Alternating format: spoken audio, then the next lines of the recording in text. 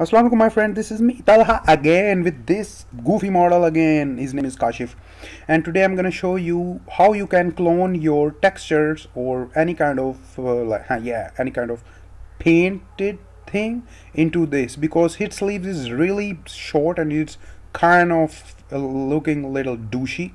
So what I want to do, if I had this fill layer, so I want this thing painted on this thing like Photoshop. So what I'm gonna do, I'm gonna go to this clone relative source, or I can press 6, or I just need this simple layer, not a fill layer, just simple layer. That's layer I'm gonna code the clone. So what I want to do is I change the normal to pass through.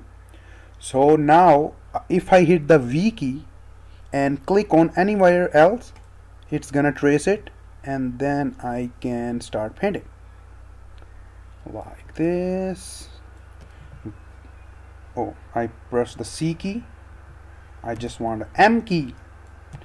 So shift and left, shift and right mouse button, you can do this, and press V again, clone it, and this paint it.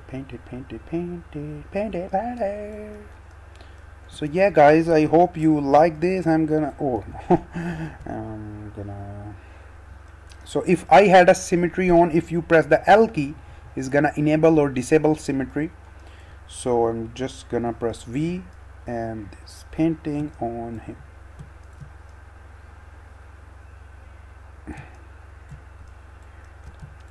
So I want him to be a really nice, fuller, like. So I hope you maybe learn. I just took the Flip Normal's introduction to Substance Painter, and I a lot from them. So Henning and Morton, they are amazing. They are my great teachers as well. So yeah, I hope you like. Is a little bit working on it, but I hope you learn in it. So yeah, that's it. You can clone by just hitting this 6. Then you're gonna create the simple layer and gonna change his blending mode to pass through, and then you're gonna press V and click on anywhere, and you can paint.